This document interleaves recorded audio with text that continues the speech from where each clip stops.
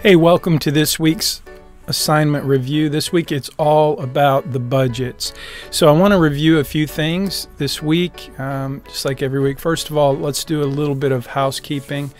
All assignments throughout the entire course need to be submitted in Blackboard. I will be providing the assignments to you through Blackboard, and you need to submit all assignments in Blackboard. You will have work and study and content in the online course, but all of your points that count for your grade go in Blackboard.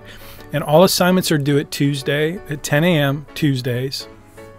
So if you're late on an assignment, you will see that you get a 0 if you don't turn in an assignment. If you turn it in late after 10 a.m. on Tuesday, you'll receive 1 point. That's really just 1 point so that I can see that you actually did the assignment. Remember, you have 200 points available for class participation. Part of that means you're doing your assignments, you're keeping up, and you're following the scope and sequence of the course as we build a comprehensive financial plan for you in your financial planning portal.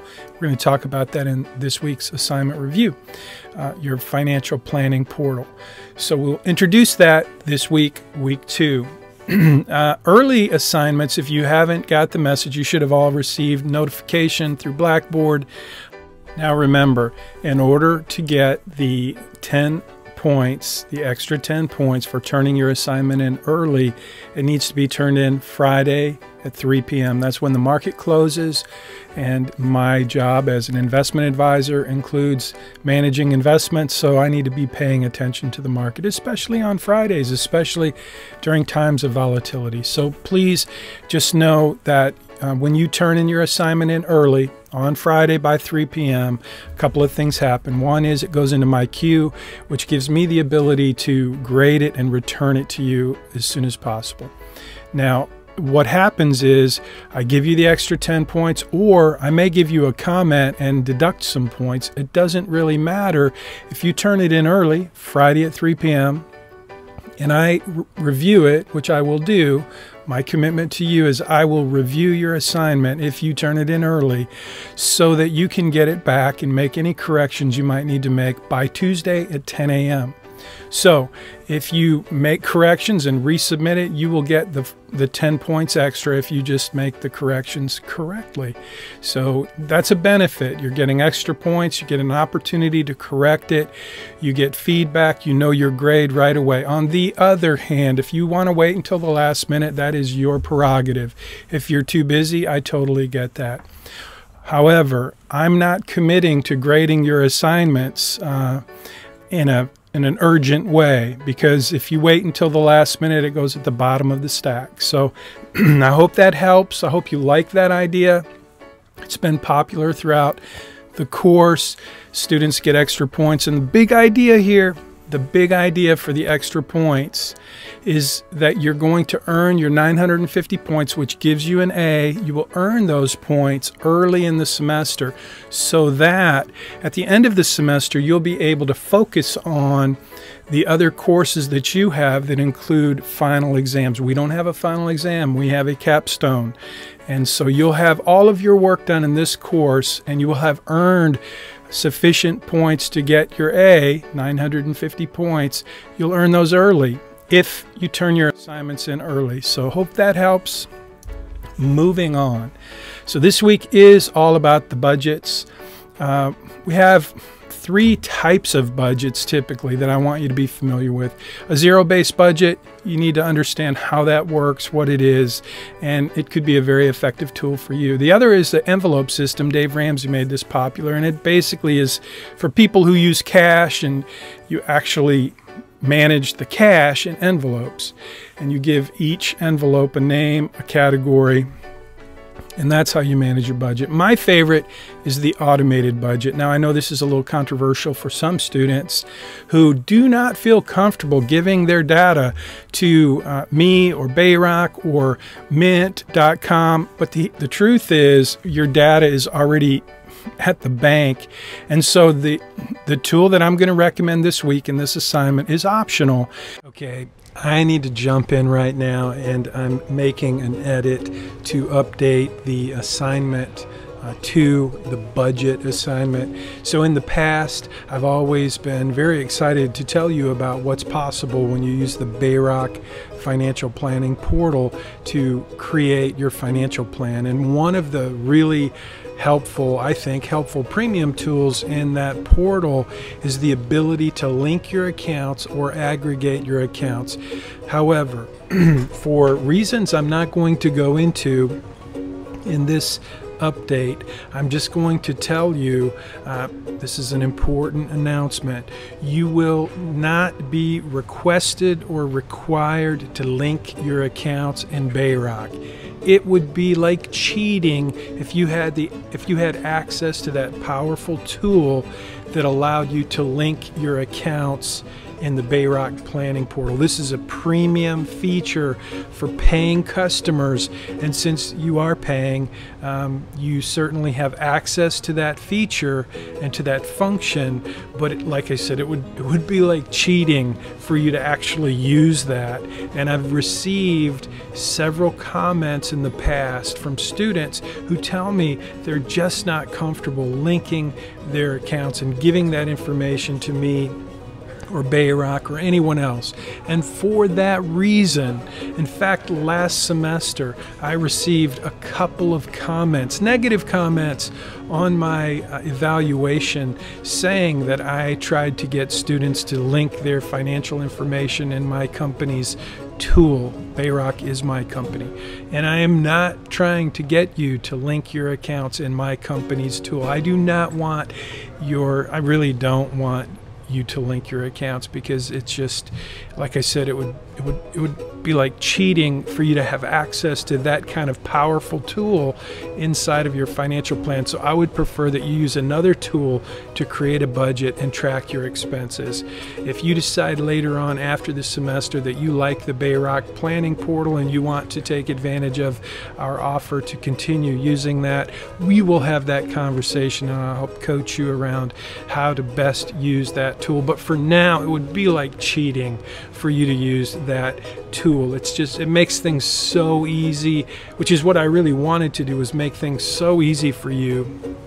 But instead, what I did was I created this conflict, and so for that reason, I'm updating this assignment. As you can see, I'm going to paste this little segment right into this video, somewhere right in here, and you'll see me come in and make this announcement, and then I'll jump back out and I'll probably talk about the benefits of linking your accounts, and you can totally disregard that. Anything you hear me say about linking your accounts should be totally disregarded, because again, it would be like cheating for you to use that powerful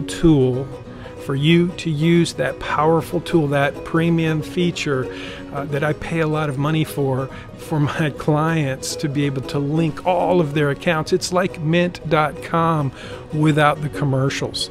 So again, whatever you hear this semester about linking your accounts, please disregard it. You can link your accounts in mint.com for free. You should do that. It's a great tool, but do not use the feature, the function, the tool, the premium product that has been included in your package at BayRock, because that would just be like cheating.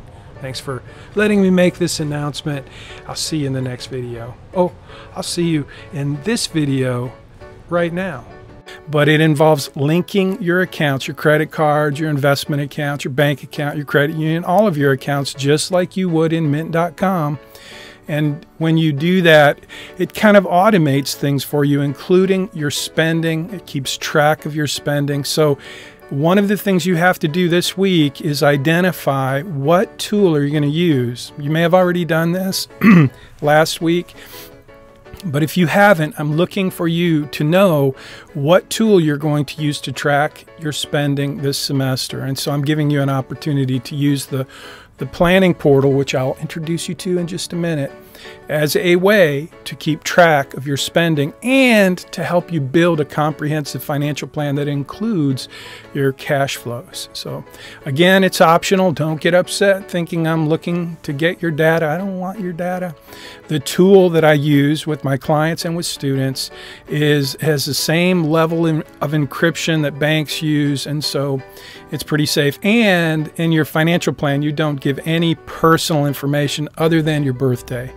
And so if you're concerned about that, make up a name, make up a birthday, just keep it close enough so that you can know that your plan, your fake plan, your imaginary plan is close to your reality.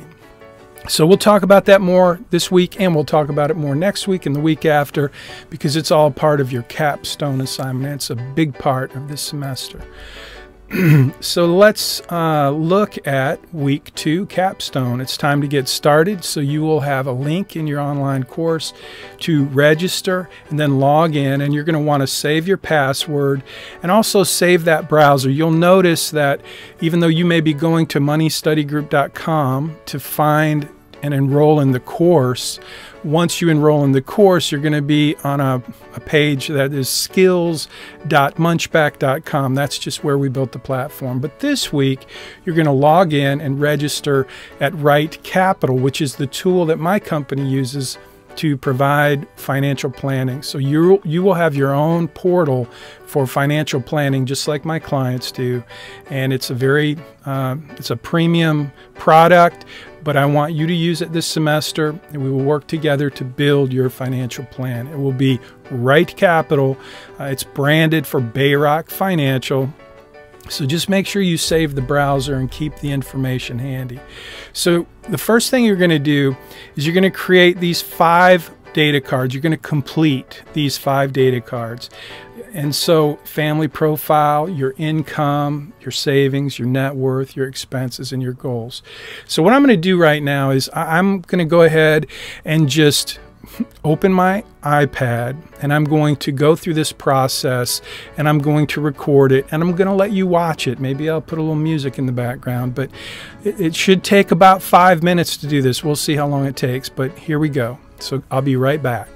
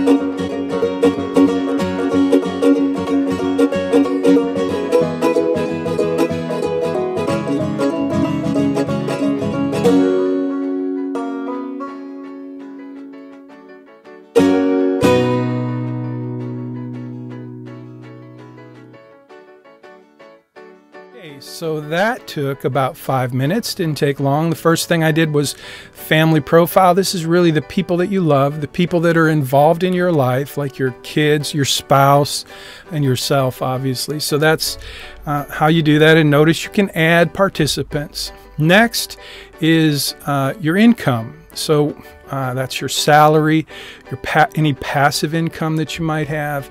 You can add those you can add those data cards, and you want to do that for all sources of your income. And remember, if you're a student and you're receiving benefits from your parent, a parent or a grandparent or uncle or a scholarship or any other source of income, even though it's not something you earned like a paycheck, you're going to count that as income. So just be thinking of what I want you to think about is the expenses in your life. So the next data card is savings, and we'll talk about expenses in a minute, but savings includes your bank, your credit union, your 401k if you're working and you participate in that. Any sources of savings that you've already accumulated, that you've already put in an account, those data cards will show up in your financial plan. They will add to your net worth, and so you want to add those to your planning portal. And again, you can link these accounts if they're active. So now net worth is where you would, as you saw when I did it, you will link accounts there in net worth. So it's easy to do. It's easy to link the accounts, or you can add them manually. It's up to you. But remember, all of your accounts, if you have a checking account, a savings account, a credit union account, a CD, all of those accounts, including a credit card, if you have debt on a credit card or a mortgage or whatever, all of those accounts need to be added into your plan. And you can do that manually, or you can do that by linking the accounts, which gives you a live feed. It's a one-way feed, but it keeps your plan up to date. It's pretty cool, I think. But again, I know how some students feel about it. You are a huge target for fraud, so good on you for not being too easy to link your accounts. But I'm confident that it's very safe. I use it with my clients all the time, so it's there for you. I would use it if you want it to be easy. So the next, expenses was the next data card, and this is where all of your expenses need to be included, and it's basically how your budget will be developed. So when you put these expenses in, we'll talk about this multiple times throughout the semester. The next thing is your goals, and this is really important.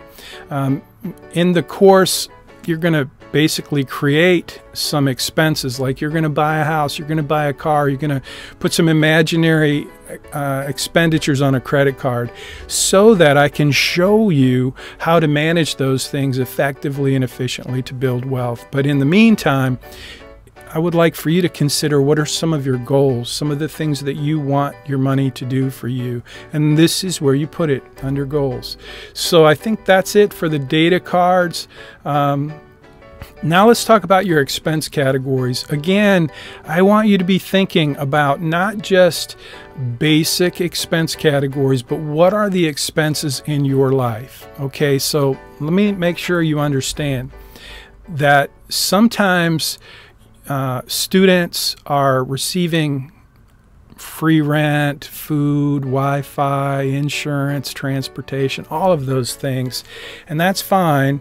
But this semester, what I want you to do is think about the expenses that apply to your life. So I want you to think about all of the expenses in your life, and I want you to think about how much does your life cost, and consider all of those expenses in your life, whether you're paying them or they're being donated by a parent, a grandparent, or a scholarship, or any other source, because you will create those expenses, even though you're not paying them. They need to show up in your budget this semester. For the purpose of this course, you're going to have income, which may just be the value of the rent that your parents are giving you, okay? That would be a source of income. And you would do a little research and figure out how much would you pay for rent if you were renting a room, and say there were 3 people in the house, your mom, your dad, and you, and the rent was $1,500, or the mortgage is $1,500, your part would be how much? $500, right? I know you know that. So that's what I'm looking for. That's the way I want you to think about preparing your budget and your expenses throughout the semester, and specifically this week. it'll come in real handy in your capstone assignment. So be thinking about those real life expenses, what you'll spend on food, what you will spend on utilities, what you'll spend on housing, what you'll spend on everything. And remember, these expenses, these expense categories are going to be projected. So I'm going to give you a little heads up right now. We're going to create a plan based on you already graduating. And throughout the semester, I'm going to help you buy a house, buy a car, and see how that financing looks and see all the ways, the strategies that you can use to make those to use your money in the most efficient way possible so that you can build wealth, so that you can achieve the big idea of the course, which is to become a millionaire by the time you're 50. So we're going to be focusing on these categories of expenses, and I want you to be thinking about, after you graduate, what will those expenses be? All right, moving right along. Here's what I want you to think about the most. Well, no, this is just what we need to be thinking about in terms of the big picture of your financial life is how much will you earn when you graduate? Think about the dream job that you want. How much will you earn? How much will you save? And you don't need to know the answer to these. These are just questions I want you to have top of mind as you think about the idea of managing your money throughout your lifetime. How much will you earn? How much will you save? And I think it's important for you to start to think about, how much will you give? I mean, if let's say that you achieve not only your goals, but you achieve more than your goals, like what is it you're going to do with your money? And that's part of this semester, something I want you to think about, some things I want you to think about, not just what do you want to do with your money, but what do you want to do with your life? And I really want you to think about this semester. What are the small steps, the actual things that you're going to do to make your money count? That's what I'm here to teach you. But you have to do it. You have to take the steps. So here's a quote, my favorite quote. It's actually the first quote in my book, Make Your Money Count. 98% of us will die at some point in our lives. So a little planning goes a long way. Ricky Bobby said that in Talladega Nights. Funny movie. And yeah, that's a good thing for us to think about. 98% of us will die at some point in our life. So here we go. Final comment, final suggestion is, what are you going to use to track your spending this semester? So I've asked for that information. I've not deducted any points so far, but there will be a time when I'm going to say, hey, tell me, what are you going to use? You may have to repeat it a couple times this semester, but I want you to know, what tool are you going to use to track your spending? At the end of the semester, we're going to have an assignment which will require you to supply all of your data. And you got to be accountable for everything you spent. So if you're using a debit card at a bank, Bank of America, Chase, whatever, that's all in the app. It's all there to download. And that's one of 3 parts of the assignment that you're going to need is the data. Number 2, just so that you're accountable, so that you know where the data is. But number 2 is I want you to take those transactions and categorize them and create a chart so you have a visual representation of where you spent money throughout this semester by category. So that'll be helpful for you to see where you're spending your money. And number 3, the most important part of the assignment is for you just to think about and communicate, what did you learn about yourself this semester and the way that you spend money? So that assignment comes at the end of the semester, but it starts now because you have to be tracking your expenses now in order for you to have that data at the end of the semester to get the full points for this assignment. So I think that's it. That's it for the slideshow. Oh yeah, and that's this week's class collaboration. So you should grab a screenshot. You can post that anywhere you want. What are you going to use? So it's kind of fun to see how students are thinking about tracking their spending. Say whatever you want. You can say how you don't want to link your cards because you don't trust the system. That's fine. But then tell me, what are you going to use? And then post that somewhere public. And Money Study Group is not really public. You can post it there. You can post it on our YouTube. This is Most of these videos get live streamed on YouTube and Facebook.